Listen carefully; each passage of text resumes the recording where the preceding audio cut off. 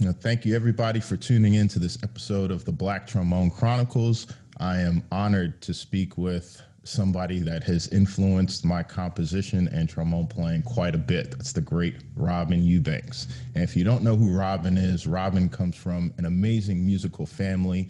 And in my opinion, he definitely revolutionized the sound of the trombone by incorporating electronics and different things like that into his live performance. So, Robin, thank you so much for coming on this episode, man. How you doing today? I'm good. Thanks for that intro. It's nice. You never know how what you're doing is being perceived or received. Yeah. I just do what I do. And yeah. Chips fall where they may. Yeah, well, man, I'm glad you do what you do because the chips have definitely fallen in a good place. I'm going to get in a little bit more later in the interview about exactly how you influenced me in my compositions. But I'd love for you to start by telling the audience a little bit about where you're from and how you got into playing the trombone. I'm from Philadelphia, Pennsylvania, where I am right now. Nice. Visiting my mom. And so, I grew up in Philly, and I'm trying to remember how everything started. Well, really started, I was 8 years old in fourth grade, and some kids, it was around this time of year, two kids came into the my classroom playing Christmas carols, and one played trumpet and one played trombone. And my mom is a musician also, and she was used to teach piano lessons. So she taught in the public school system for many, many years, but she had private students on the weekends, on Friday and Saturday, and then she would do church on Sunday. She was the choir director on Sunday. And so I got to hear music a lot, and they used to take us to see live shows all the time. I remember seeing James Brown and Stevie Wonder and all the Joe Tex and all the Wow. Supremes, all this stuff back in real little kid, all live music in a place called the Uptown, which was like the Philadelphia version of the Apollo. Okay. And all the other instruments, you can see how they're played. They're either played or struck or fingered or bowed and fingered or something like that. And you can kind of look at them and see how people are making music with them. But on trombone, I was watching this guy. He was just moving his arm back and forth. I was like, how do you make music just moving your arm back and forth? I didn't have any no notes, no keys, no vowels that I could discern visually how he was doing it. So I was a real curious kid. So at the end of the school year, they asked me to choose an instrument, and out of curiosity of figure out how it worked, I chose a trombone. Oh, wow. And I took lessons during the summer. And then I came the following September, I joined the orchestra and band at the school. So did it speak to you right away, like when you first started playing it, or more of it was it that curiosity of like, how does this work, or did the sound of it kind of speak to you right away? No, I was just kind of doing it to be doing it. I wasn't in love with it. It was nice. I used to put it away because the first 6 years I played was all classical lessons. And I used to put it away and play baseball all summer.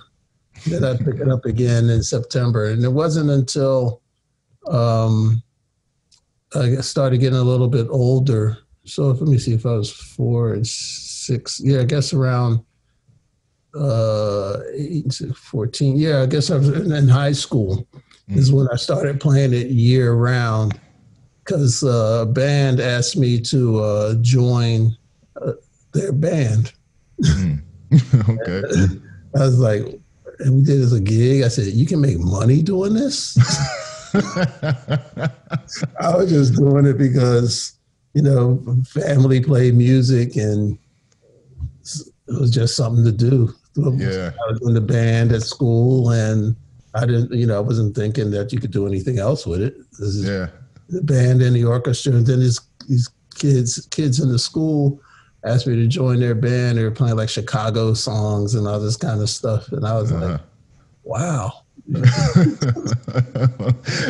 That's my interest changed completely.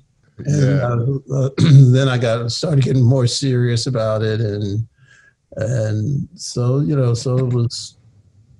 Yeah, I was gonna say, in your school program, in your music program at your school, were there a lot of other African American students playing trombone, or period, or were you one of the few? This was one of the advantages of the education that I got here in Philly. I got one of the best public school educations you could get. I was that's when I took. I remember when I was I don't know how I remember all this stuff. I was in third grade, and I was like in the neighborhood school, and they. I remember they took me in. Maybe they had some kind of testing. I don't remember, but I remember this guy asked me. He took me and he played the piano, and he asked me to tell him which note was higher than the next one. And if I could sing the note, maybe he asked me to do that. And because I was hearing music all my life, it was easy for me. Yeah. And then they saw that I had a little bit of aptitude with music or something. And then they switched me. They switched me to this. They called it some kind of laboratory, an experimental kind of school in Philadelphia, and.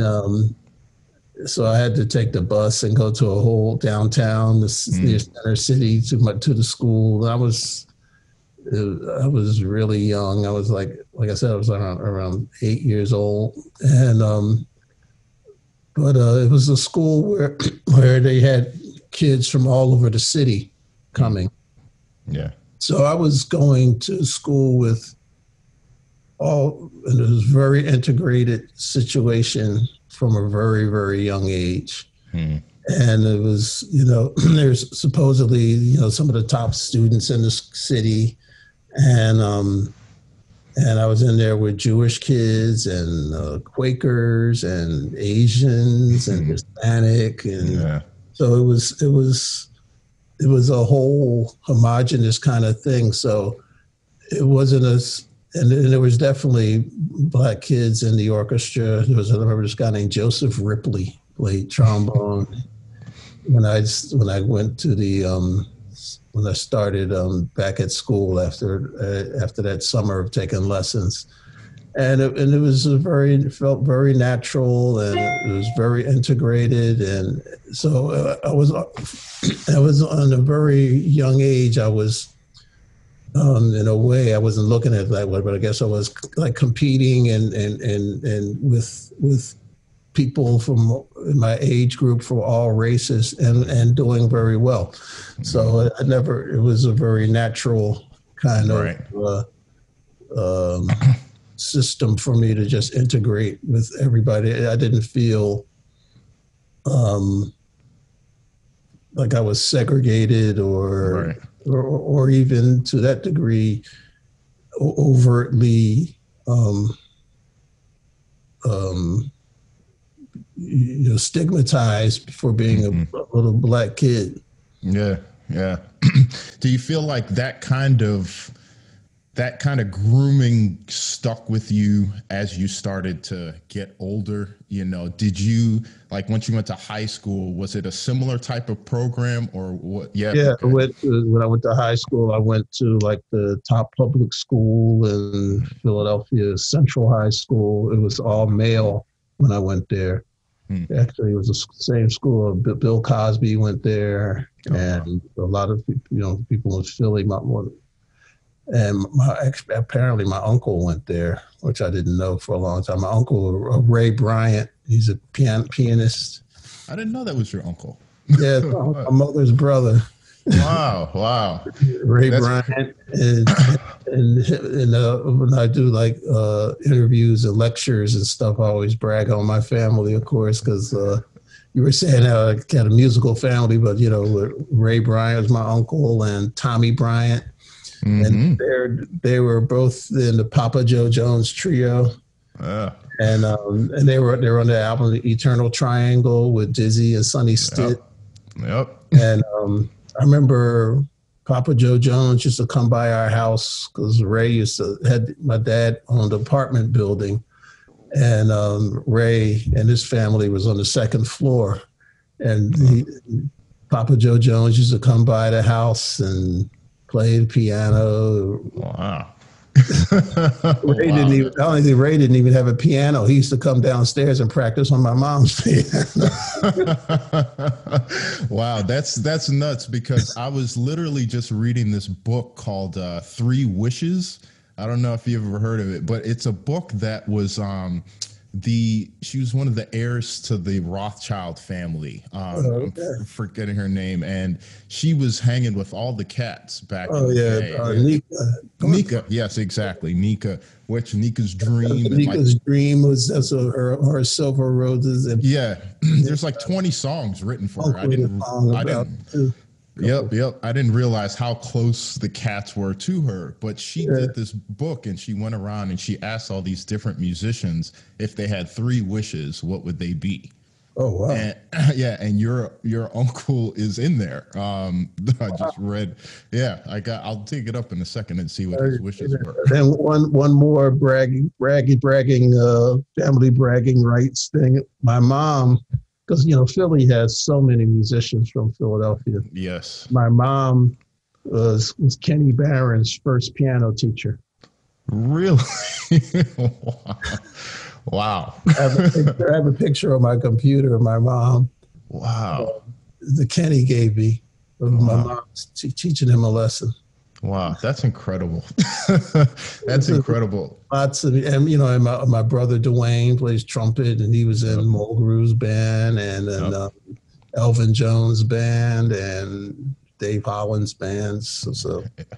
Yeah, no, your family is amazing. Your other brother Kevin that plays guitar, you know, the Tonight Show. I mean, it's just like it's real deal. So I would imagine that all of that influence, like you guys probably pushed each other a little bit, you know, just to keep getting better musically, you know, as you started to grow up. Well, Kevin and I in particular, because he and I are like 2 years apart, and then Duane and his twin brother Shane are like 11 years behind Kevin, even.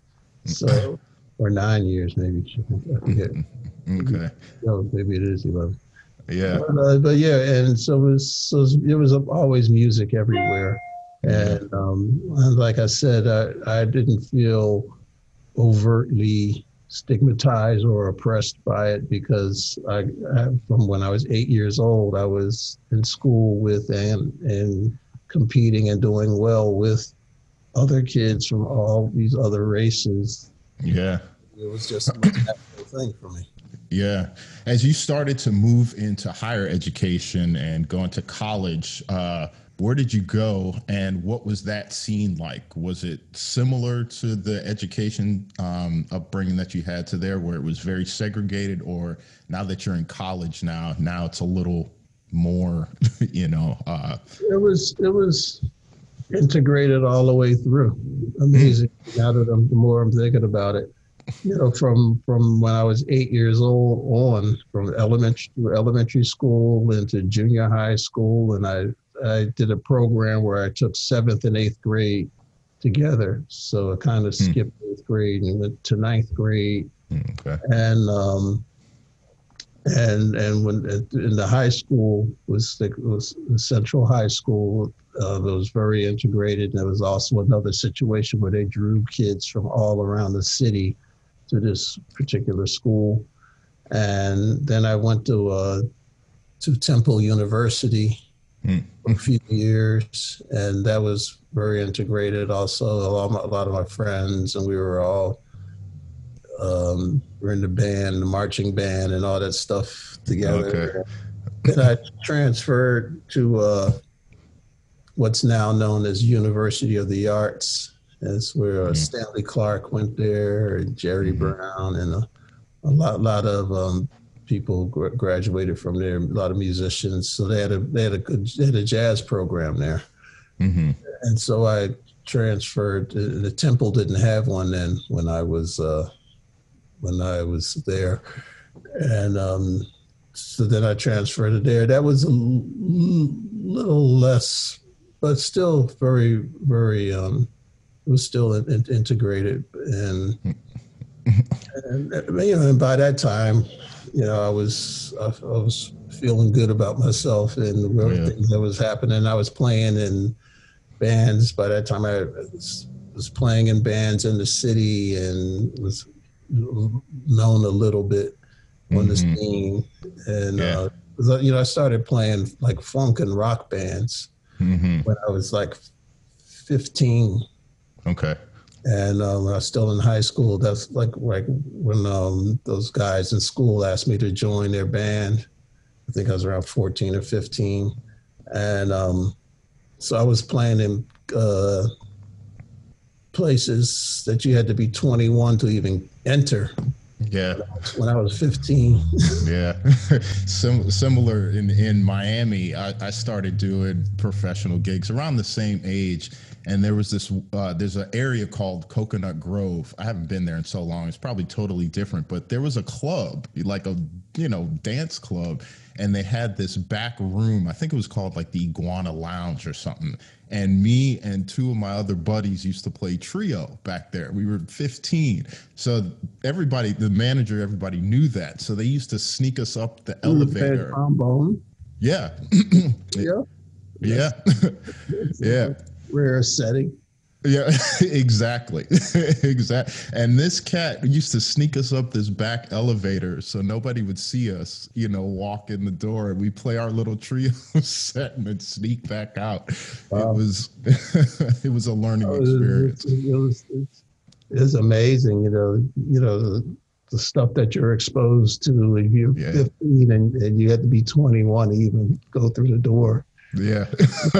A band was kind of popular in the city. We played like every weekend. So I had a ball. Yeah, yeah. I had some music was always equated playing music and gigs with fun. That's amazing. Very positive situation. So that's and I was making money doing it when I was 15 and stuff. Yeah.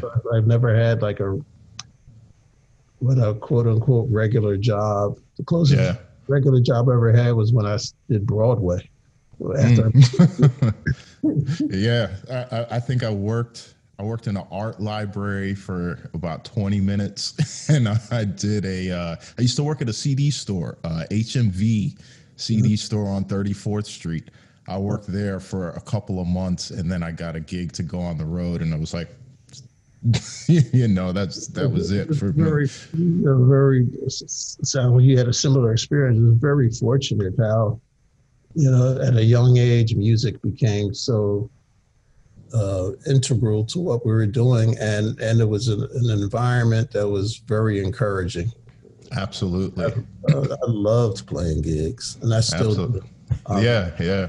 I remember one of and traveling and one of my favorite gigs used to be this little get to that. One of my favorite gigs used to be this little Italian restaurant, and we'd make $60 and the food was amazing. This is when I was a kid. And I would do the gig just for the food at that time because I had never had any food that high end, like in that kind of setting. Still do. It seems like I'm still doing some of those gigs for $50 in food, but it's a little bit better now. So as you started like working with these different, or you more professional now, did you ever find yourself in different settings that you were like the only African-American musician on the bandstand? I'm sure I did. I'm trying to, it's hard for me to remember specific situations, but I mean, I was played in so many different situations. I'm sure I was. I mean, I've definitely played in somewhere I was one or two, and that's been a lot, especially and including when I moved to New York.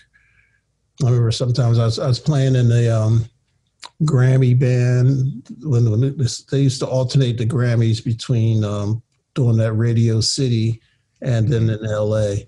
And when they did it in New York, I used to play in the band that did that, and that was maybe one or two Black people in that. And I did a tour with Barbra Streisand, and it was like one of the first tours she did after like 20 years or something like that. It was like this big deal, and I think I was one of very few, but it was a really good trombone section. Jim Pugh was playing lead, and Keith O'Quinn was playing second, and I was playing third, and Dave Taylor was playing bass trombone. Yeah. And they were all friends of mine, people I was acquainted with, had done work with them before. So it was felt very, very comfortable. Yeah. And and a lot of times because I grew up in such an integrated kind of situation, and with schooling and everything like that, I may not have, sometimes I wasn't even aware of it. Sometimes I would check myself and I said, oh, damn, I guess I am. Yeah. Noticed it after a while, but I never felt hindered by it at all, or in a weird situation. It was because I was so used to being in such an integrated situation. And it definitely, I did stuff where I was a guest soloist with bands in Europe and stuff like that, where I was definitely the only Black person. I do recall that a lot.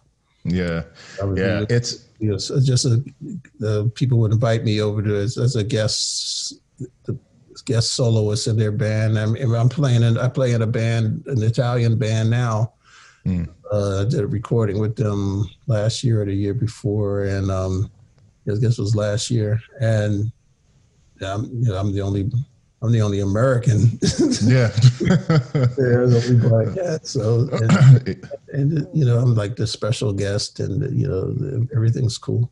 Yeah, I think that early integration kind of fuels because I'm similar, when I was growing up, especially in Miami, like, my best friends were like Spanish, like I had all different Black, Spanish, white. Still, my best friends now, one Black, one Spanish, one white, like literally, so I'm across the board. And I don't think until I started getting a little bit older and came to New York and started being in a few situations that it really kind of, I'd look around and I'd be like, okay, I'm the only Black guy here, or I'm one of two.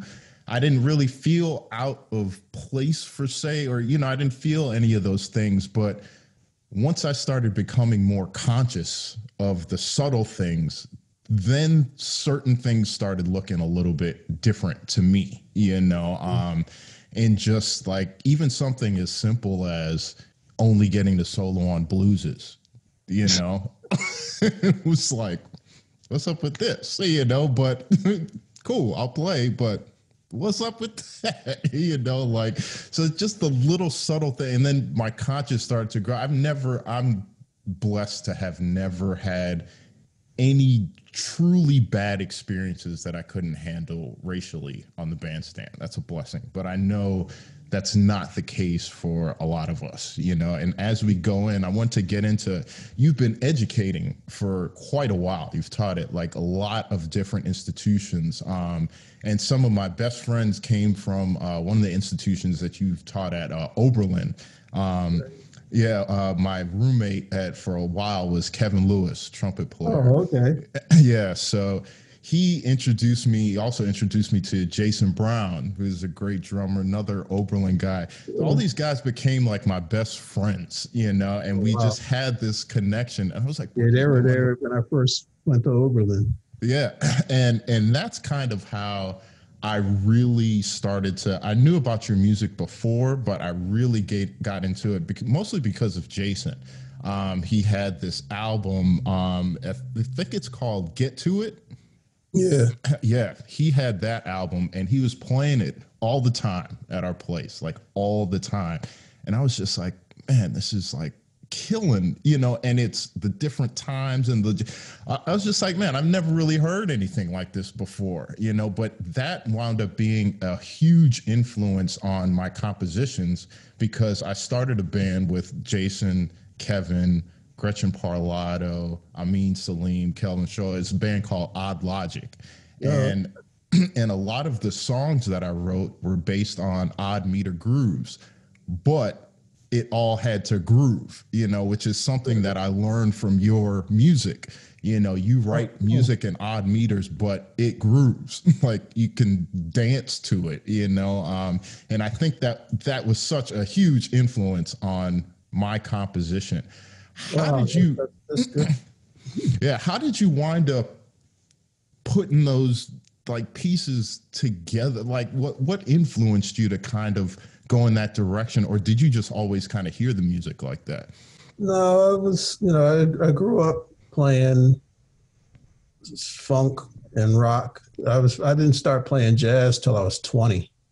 And I started playing those gigs when I was like 14 and 15. So I had 5 years of playing gigs and stuff under my belt, and it was all straight up cover tunes and, Kool and the Gang and Earth, Wind and Fire and Chicago and Chaka Khan stuff and, all that stuff.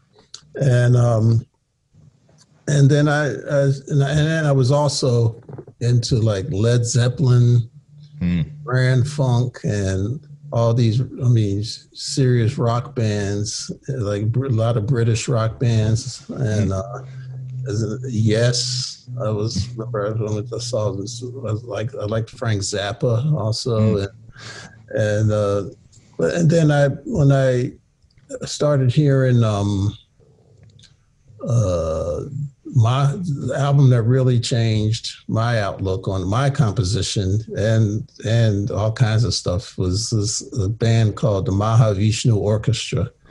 John McLaughlin, Billy Cobham was playing the drums, and Jan Hammer was on keyboards, and they had a violin, Jerry Goodman, and this guy named Rick Laird on bass, and they were playing. Everything was just about is an odd meter, and I couldn't even tap my foot to it. I was like, "What are you doing?" And then I started trying to learn how to count the stuff, and then if you were able to count it, I was able to groove with it a little bit and follow it, and it was so intriguing to me that I'd never heard music in different time signatures before, but then I just started kind of combining that with like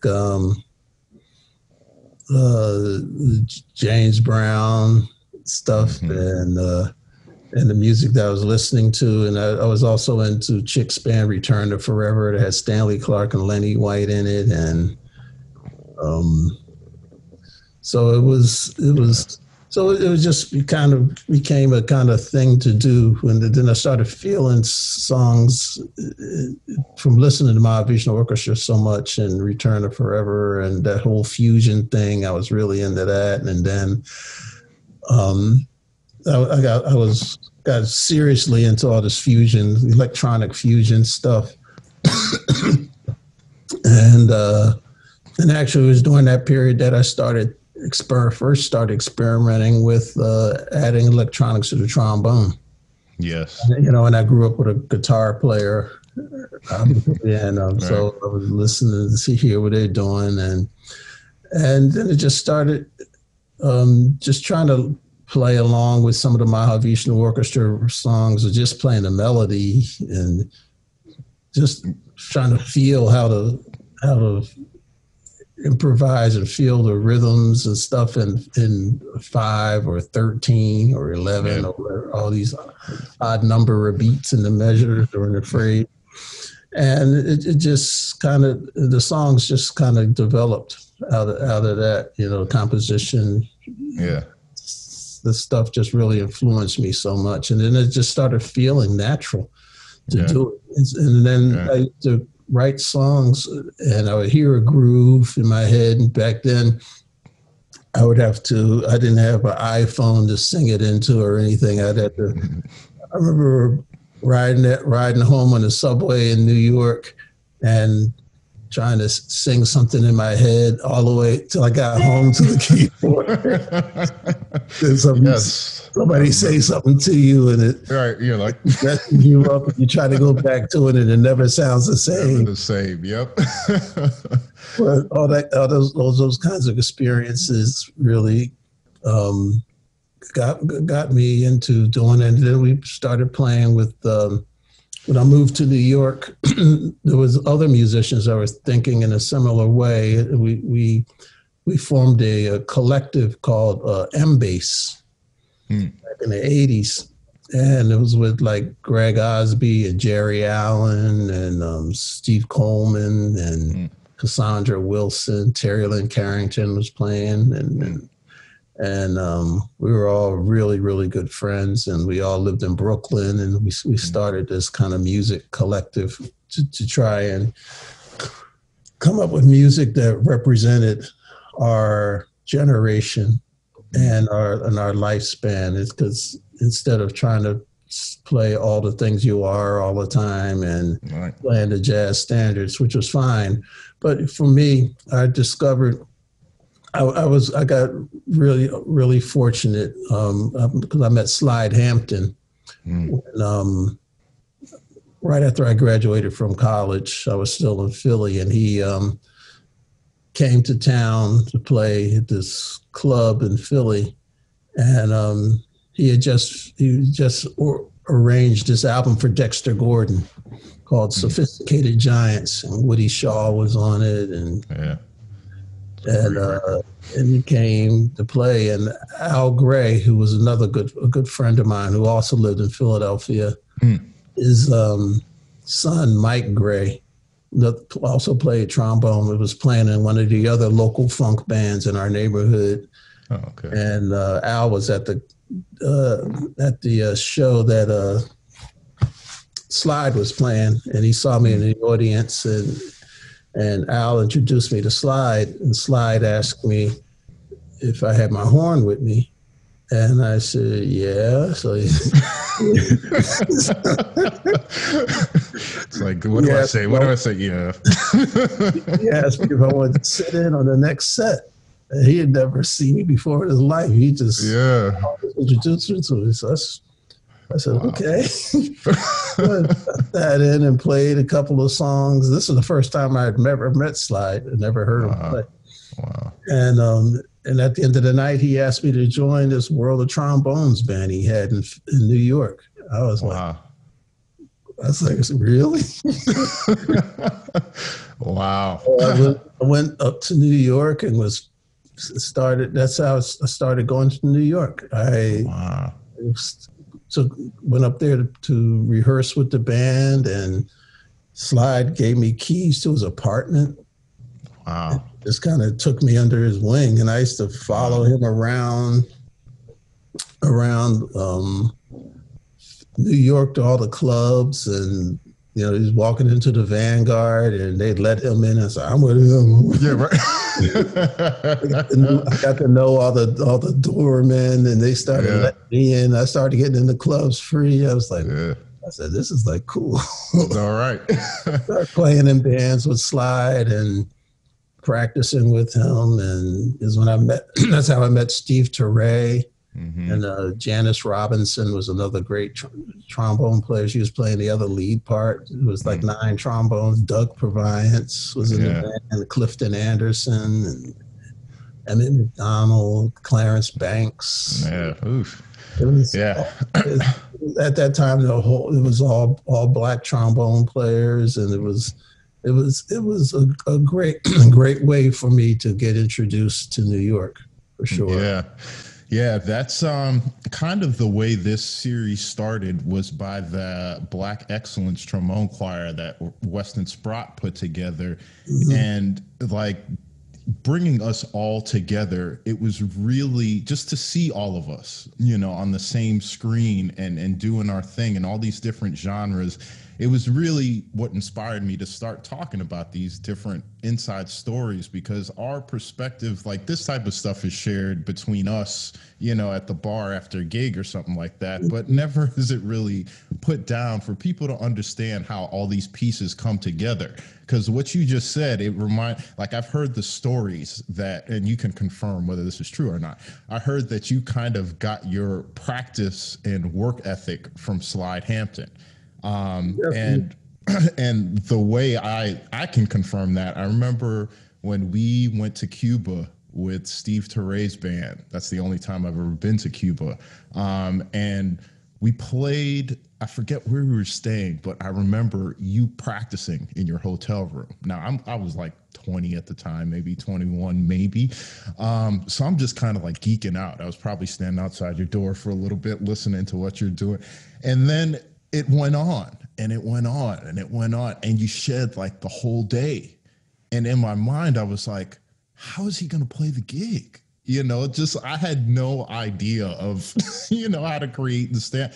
And then you got on the gig and you just destroyed the gig. And I heard from somebody, yeah, Robin got his practice, you know, work ethic from hanging with Slide. So you telling me that story, that I guess that kind of confirms that there's truth to that. You know, this guy I just only heard on record, and then I just met, and then he's inviting me to come play in his band in New York. I was trying to impress him, and I used to stay at his, you know, I didn't know anybody in New York, so I stayed with him, and I would practice. He practiced all day long. Mm-hmm. So, and I was like, wow. So I guess that means I got to practice. Oh, and man. I used to play long tones before I went to bed.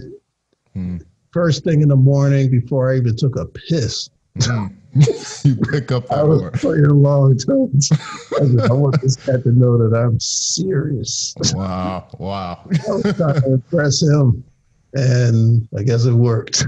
Yeah. No, man. He took me all around New York, and it was kind of introduced me to the whole scene. He introduced me to Woody Shaw at the Vanguard, and you know, Slide was everything for me. He did so much for me, and then he started using me, and he had a band called the CBA, Collective Black Artists, and I was playing in some of that. He used to put he was like one of the top arranger cats, obviously. Yeah, so he was leading all these different ensembles and putting stuff together, and he would use trombone players from the world of trombones and plug them. Steve did a lot of that stuff, and he had another group called the Jazz Masters that he did a little bit later. Yep. So it was, you know, and then when, you know, after I started playing with Slide and doing stuff, then I started doing other gigs like in Philadelphia. Like when I moved to New York, then I started getting more gigs in Philly. I went back and was doing a lot of session dates at Philly International. Good stuff for OJ's, Teddy Pendergrass, and Patti LaBelle, and all these kind of groups. And then went on. I was on some of the first hip hop records. The Sugar Hill Gang. Oh, wow. Flash is Furious Five. Damn, did not know that. Oh, wow. That in Inglewood and Sugar Hill Records. Wow. Wow. That's it's so interesting because like you said, Slide didn't know you from anybody but he saw you, and he saw Al Gray, and he probably saw the lineage. I think the masters. I didn't even put that's a great observation. I didn't even put that together because I was like, why would this cat ask me to get in? Yeah. He just met me 5 minutes ago. Yeah. But it was probably because Al introduced me to him. I never even put that together. And I think the passing on of the we were a lot better at passing on things like that. Now it's a little bit different because of technology and all of these things, but that type of thing is so important because the people that are older than us, they know, we need to keep this lineage going. Al must have said something to Slide. Yeah. I wasn't aware of. Yeah. I was just in shock. I didn't even put stuff together. Yeah. And not until you just said that after all these years. And it's funny because I think about it now too. I think about what young trombonists could watch this, and that be passing the torch. I just turned 40 recently, that. I still got a long way to go, but I'm not the youngest guy in the band anymore, and I remember when I was the youngest guy in the band, and that was a long time. And I remember that feeling of just looking at people like yourself, Slide, Steve Turrett. I was just kind of in awe. But I always remember what my trombone teacher told me in high school. He was like, "You're 15 now, I'm 30, but when I'm 45 and you're 30, we're going to be on the bandstand together and it's not going to make a difference." So soak up as much as you can and just understand as much as you can from then. And it's similar now, time is just moving forward. So seeing, Slide is fortunately still with us. I've been fortunate to just start to connect with him over, I'd say the last 3 or 4 years. I was able to sit down with him, play with him. When I was doing that TV show, I was like, we need to get Slide on here. And he came when he wasn't feeling well the day that he was supposed to play, but he did come and check out the show. And afterwards, he just kind of, held my hand and was like, don't stop doing what you're doing. I think he just saw similar what he saw in you, and keeping that lineage going. That's definitely something that I've tried to do through, teaching. I mean, I was like a tenured professor at Oberlin for 20 years. And there was, there's been some trombone players that pastored that have been really, really, really good. And at least they told me I was instrumental in helping them move on. And one of them was Corey Wilcox. Oh, yeah. Cat's a monster. Yeah, he was great when he was 18. Yeah. Fantastic trombone player. Yeah, but there's been others, there's Andy Hunter and John Aarons. And, oh, yeah. Did you teach Andre Murchison also? Andre, yeah. Yep. Yeah, so man. Andre's really, I remember he came to the first lesson he came to, and he said, I said, what do you want to do? I used to approach, I think I might have said it back then, but I got into this thing where I used to really try to instill in the students how precious this time that we had together was and how fast it was going to go. I should say, I said, we have 4 days, that's it, together in your 4 years. And they would always look at me like it was weird, but we had like 13-week semesters, like 1 hour a week. So we did 2 semesters, like 26 hours. So that's like 1 day. Year. So I said, if you think of it, these 4 years as 4 days, and you'll really be able to comprehend how precious this time is, and you need to really put in the work.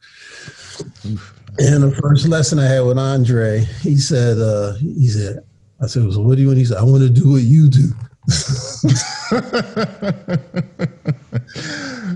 And he put in, he worked hard. He went through his stuff. Yeah, Like, yeah.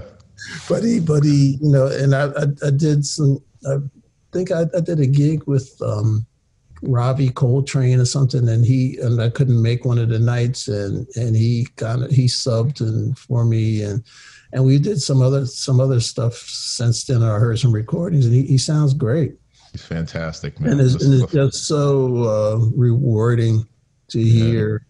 I knew him, I had him from when he was 18 to 22 and something, and those 4 days you had with him made a lifetime difference. That's an excellent way of thinking of it. But I've definitely been trying to pass on stuff, and at Oberlin, anytime I saw any of the students, because I opened up my lessons to everybody. I opened it up to the whole conservatory. So I had trombone players, I had trumpet, sax, wow. drums, and all kinds of stuff. Piano. Sullivan Fortner took some secondary lessons.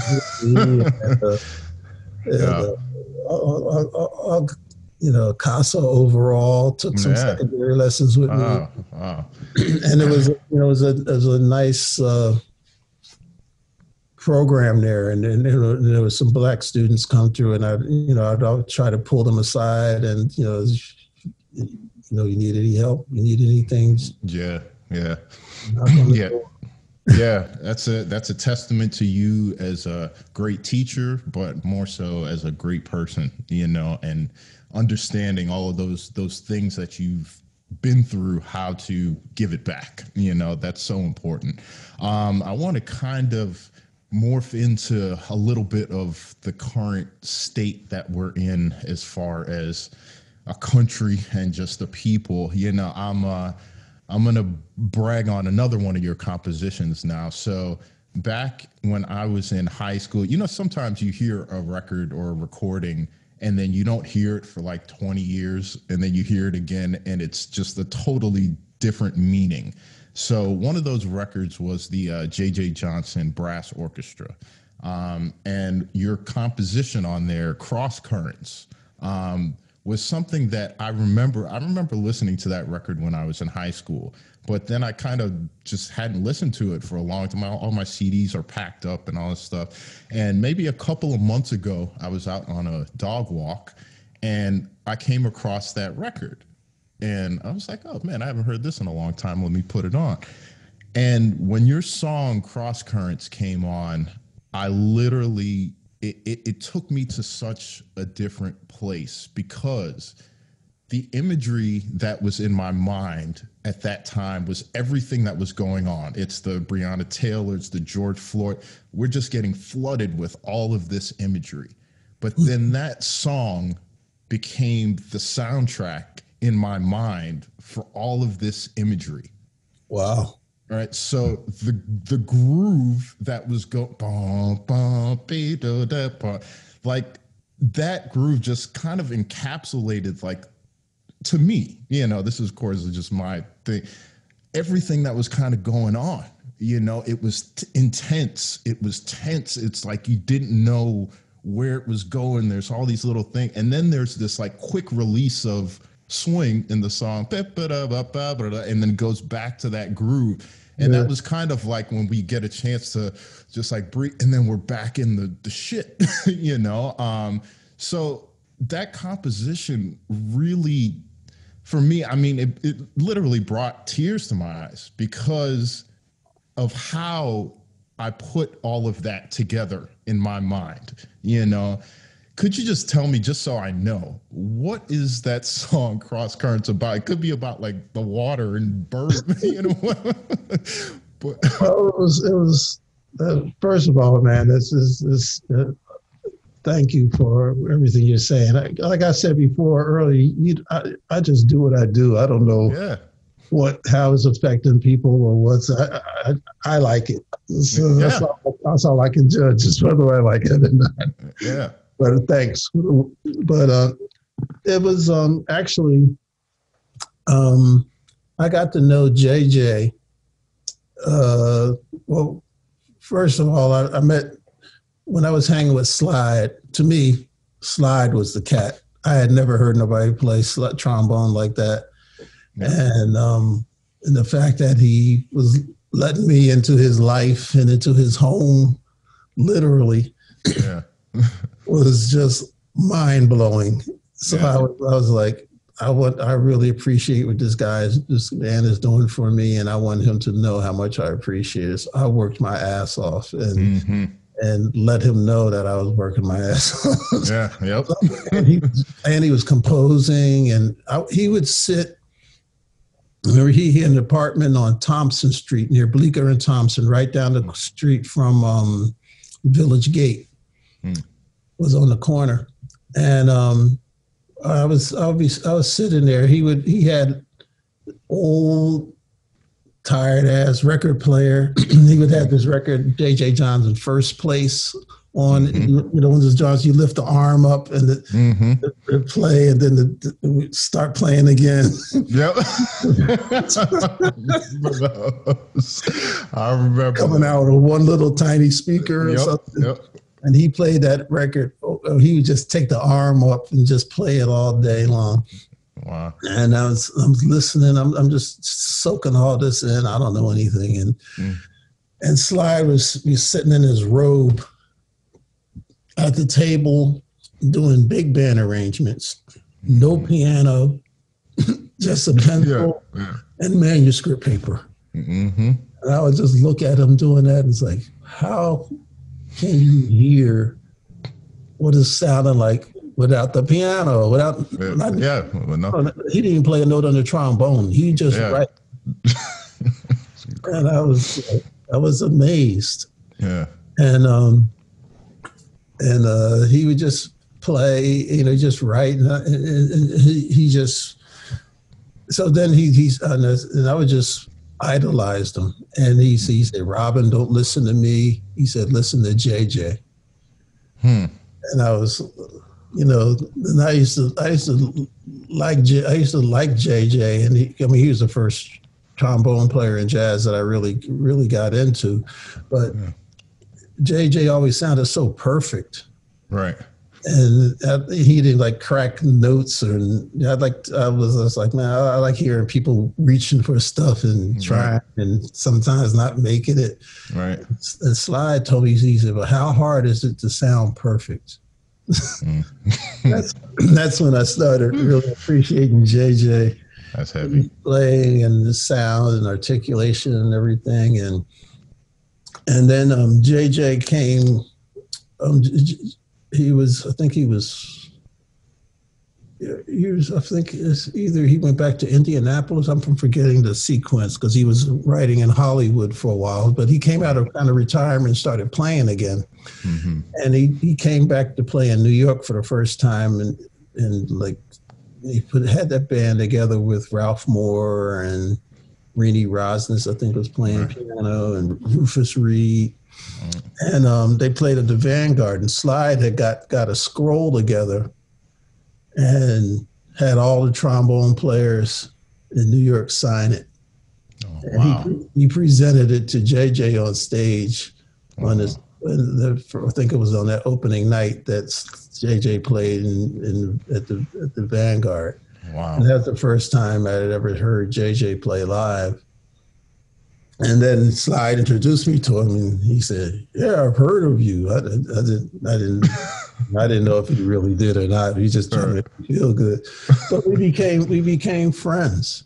Because he had a bulletin board online that he used to write. He was a big Indianapolis Colts fan. Oh, okay. He was living in Indianapolis. And Slide was in Indianapolis also.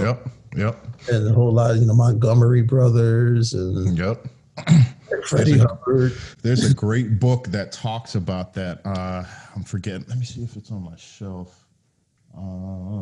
It might be somewhere back there, but it's about the Indianapolis jazz scene and all the cats that came from there. Serious cats. Yeah. So he introduced me to Slide, introduced me to JJ, and then later on, I started when I was working with Art Blakey, JJ would send me little notes and stuff. He's right, and I got notes from JJ written in his handwriting and stuff, and he would just pass on little notes. We were at the same jazz festival and just said hi and stuff like that. Okay. So, and then we would talk on this bulletin board and things like that. And I used to call him every year on his birthday to say happy birthday and how much we loved him and appreciated him. And then when he started this record, he was recording for Verve at the time. And then when the Brass Orchestra thing came together, I guess I'd sent him some of my music or something, some of my recordings, and he said, I'm putting this project together. It's like going to be like a culmination of all my career and all this stuff. And he said, I want you to write one of those funny time signature songs for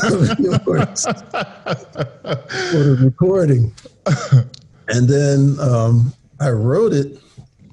And then, but I was like, JJ Johnson's asking me to write something on his recording. Yeah. It's like so strange.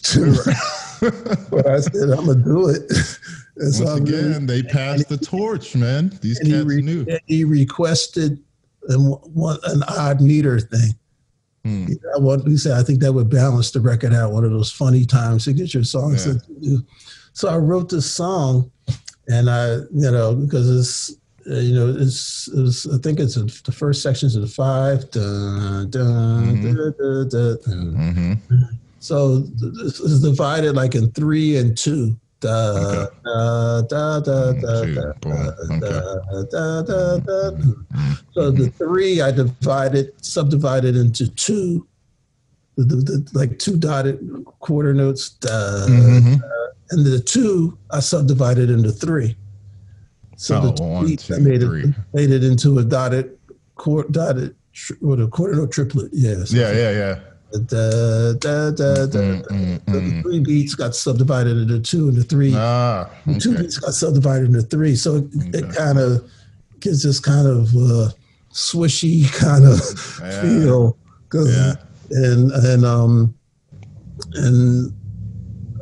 I forget how I came up with doing this. I remember I used to like to try to throw swing in, because a lot of this, we used to do some of the straight ahead songs. Sometimes they would just throw it, they'd just go into a Latin beat for a couple of measures and then go swing back to the swing, or just swing Latin on the bridge. And then I was trying to reverse it. So I had this kind of 5 Latin, Afro, whatever Cuban kind of 5 thing, and then I would use the swing as a release instead of using the Latin as a release. And I don't name the songs until after I write them. Right. But I was listening to it, and it reminded me of kind of like some stuff, just turbulence and stuff going on, and mixing up and switching around. So that's why I called it Cross Currents, was because just after listening to it, after I finished writing it and composing it and listening back to it, and that's what it reminded me of. Yeah. And one of the things about that recording that was also in keeping with what you were saying about passing the torch is that, I wrote the song.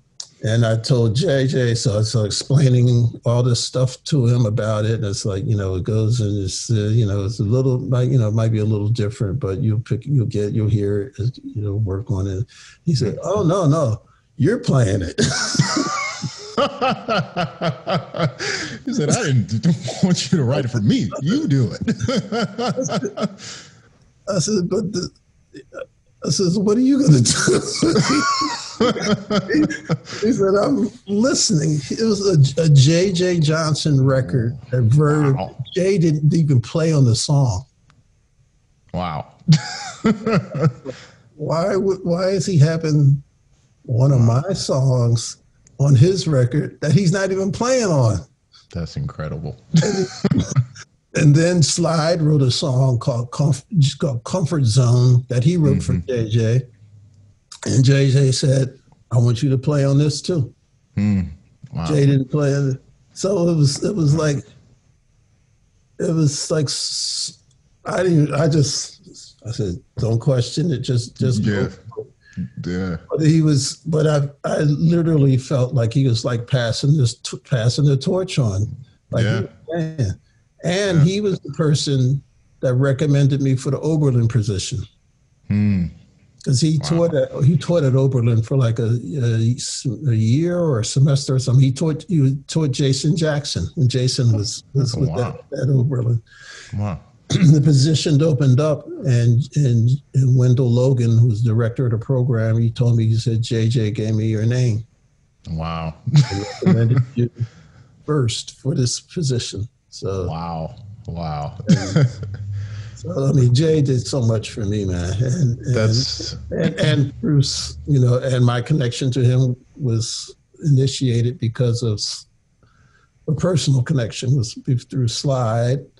And my connection with Slide was initiated through Al Gray. Right. So the cats, they, you know, and you know, and now that I'm at the age I am now, I can see how you can recognize somebody who's serious about doing this, and you really appreciate it. Yeah. I remember Curtis Fuller told me one time when I met him in New York. Because he was doing a thing with a 2-trombone thing with Kai Wending. Oh, wow. And he told me, he said, and I think this was after I already started playing with Art. He said, I've been waiting for somebody like you to come along for a while. And I just took that to heart. I said, this is Curtis Fuller. Man. Me? I was like, yeah. I was like, wow. Yeah. I mean, people really need to understand like how important just that little spark from somebody who we not only idolize, but I definitely think, you know, that looks like us, you know, that we see like this image of ourselves, and it's like, really? Well, if you say I can do it, then I can do it, you know? And it just instills this confidence in us that you can't get that from anywhere else. You know, it's like when your parents say good job, the positive reinforcement, you know, that whole thing. It's so important, you know, especially as a musician, because art is so subjective. You know, we can think we're great, but if Curtis was like, man, you know, you don't sound that, you need to work on it, you know, that's what you would go after. But he said, no, I've been waiting for somebody like you, you know, not to be like me, to be like you, you know. It made me practice so much more and feel confident that I'm doing the right thing and going along the right path. And I mean, and I actually got to a point where I had a little falling out with Slide. We had some, we're great now. I talked to him about a month ago. And, but because I was trying, I went through this period when I was living with Slide, hearing him play every day and practicing, you know, my brother Kevin and I lived in Slide's, he had a brownstone in Brooklyn on Carlton Avenue, right off the Calvin Carlton, 245 Carlton. And Kevin and I were renting the top floor of the house from Slide. So I heard Slide playing all day long underneath me. and I'm trying to play my little stuff. And he was telling me to listen to JJ, and I'm listening to him. And I was like, man, I'm never going to sound like these guys. I'm never going to sound like Slide or sound like JJ. And, you know, and at that point, Slide and JJ were both playing and at the top of their game. Yeah. So I was like, what am I doing? I said, I need to sound like me. Yeah. Because I'm never going to sound like them. Yeah. And I got to this point where I was like, well, who am I? And I didn't have a good answer for that. And I went through this whole period just searching wasn't listening to music I was trying to stop listening. I'll go to bed listening to the tapes of the ocean or birds and all these natural sounds and try to clear my ears out. And then at the end of it, I became a Buddhist. Oh, wow. And Steve Turre was one of the people that got me started in Buddhism. And I've been practicing Buddhism for 37 years. Wow. Every day. Wow. And that really helped me open up to what I wanted to do and help me develop my personalize my sound and my compositions, and everything was definitely spurred on by my practicing of Buddhism. And when I started really diving into that and doing all this stuff, and then we were doing the stuff with M-Bass. This was like 83 when I started chanting, became a Buddhist. But then I started trying to do stuff that sound like myself. And then I started doing more stuff with electronics and playing stuff with odd time signatures. And Slide was like, what are you doing? He was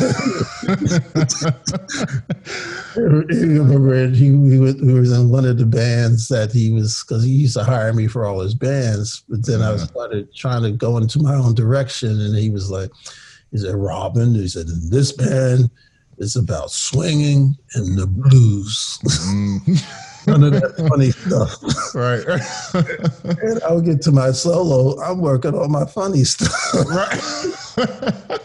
Because I know I can't play like him. Yeah. Trying to come up with my own stuff, and he wasn't feeling it. And he stopped giving me solos in the band and all that stuff. Yeah. I mean, we're cool now. But it was just, you also got to know when to go for your own. Yeah. It's about really respecting and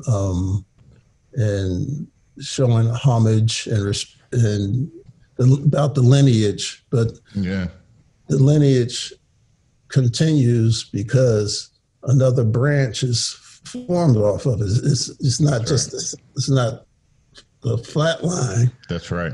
So that's right. JJ took his stuff to a different level and in a different direction that was happening. I'm not comparing myself to JJ by any means. Like I said before, at the very beginning of the interview, I just do what I do. Yeah. To let the chips fall where they fall. Yeah. And that was, I had to follow follow my heart or whatever you want to call it, or just be myself, basically. Yeah. And because of the growing up playing funk and rock, and then getting into the odd meters and listening to all these rock bands, and then really embracing all the jazz and playing. And I grew up playing salsa bands in Philly, and got to play with Eddie Palmieri's band, and the stuff with Chucho Valdez. So it was a lot of different influences happening. Yeah. So I just continued to go in my own direction, and I'm still doing that. I'm working on stuff today that's different from what I was doing before, but it's in the same trajectory, but it's just things are just at a different level now, and I love it. I mean, it's hard, but it's frustrating sometimes. But what else am I going to do? Yeah, now during this pandemic, I got more time to do it than I hopefully will ever have. So agreed. Yeah. Sometimes, like, at least I found for myself, if you're not in an extremely adverse situation, you're not really going to push yourself, as hard as you could, So sometimes that's a Buddhist concept, that right there. It's just, how adversity and obstacles are opportunities. Without those, you won't grow. Yes. You'll flatline, there are people who have, reached, different levels of success and they're like chilling. They're like, Yeah. I made it. Yeah, yeah. and they're like doing that they can do that for the next 20 years and they'll be happy. Yeah. And that's, more power to them. That's what they want to do. That's not what I want to do. Yeah. I'm when I do, like I tell my students or when I'm doing the lectures, I'm busting my ass to get through open this door that's locked in front of me, musically or conceptually or whatever. Yeah. And then I finally open the door and you see 4 more doors. It's like, are you going to push yourself to open the next door, or are you just going to chill where you are? And I'm constantly trying to open that next door. Yeah, and that's what I do, and I really like it. It's frustrating and sometimes it's hard to do, but like this period now with this pandemic, we all of us, I mean yourself included, obviously, we've never had this much free time. Never. Never. And hopefully never will. Like you said, hopefully not. But I feel like if we didn't have this time, we might not be sitting here having this conversation, Well, so we didn't before. Yeah, and we actually live close to each other, like, right. But it's kind of that, I want to ask you one more question. With everything that's kind of gone on politically and all that, I didn't realize that you were practicing Buddhist. How do you, I guess this advice could go for musicians and non-musicians. How do you go about keeping, or what advice could you give to people for keeping themselves grounded throughout adversity? Well, I would definitely try to find some kind of practice that keeps you grounded, period. And something that you can come back to that's going to bring you back to your center and help you really be as delusion free as possible. Because for me, it's Buddhism, and I highly, highly recommend it. But it'll be everybody's choice, obviously. But so find whatever it is that's going to help you not be swayed by problems or success. I mean, success can take you left just as fast as adversity. You're right. And so there's like a middle way of being that's going to keep you grounded and something that and you'll know it works from your experience. Yeah. You try it, and when I first started practicing Buddhism, they told me some of this, it's just like when you start trying to do a diet or something. As soon as you make that cause, there's in physics, they're saying for each action, there's an equal and opposite reaction. So as soon as you make this cause, I'm not going to eat this food anymore, or I'm not going to smoke anymore, or I'm not going to drink anymore, whatever it is you're trying to do, then everything falls in line. Get all this buffeted wind, everything's trying to work against it. And it's a matter of if you can push your way and train yourself to follow that direction that you say you're going to do. And if you do it and you're successful, then what we call actual proof that it works. They say, oh, wow, it said it was going to happen, and it happened. And that happens with me time and time again with practicing Buddhism. It happens almost every day. Yeah. And just really find something that can help keep you centered, and also good people. You need strong people around you.